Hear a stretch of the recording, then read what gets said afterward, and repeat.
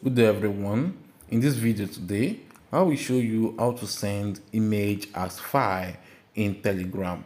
So to do this, firstly, what you have to do is just open your Telegram app. And you can then go to the contact which you want to send the image as file. So let's use this one right here.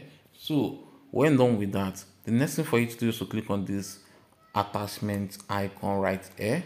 Then click on file to continue.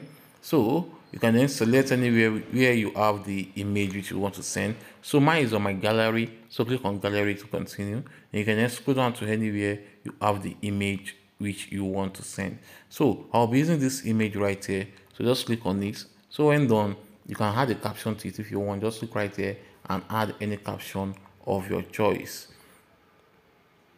as you can see. So when done, the next thing for you to just to click on the send button, which is this one right here. As you can see right now, the image has been sent as file. So that's how to do this. Hope this video helped. Please give it a thumb up and don't forget to subscribe to our YouTube channel. See you in the next video.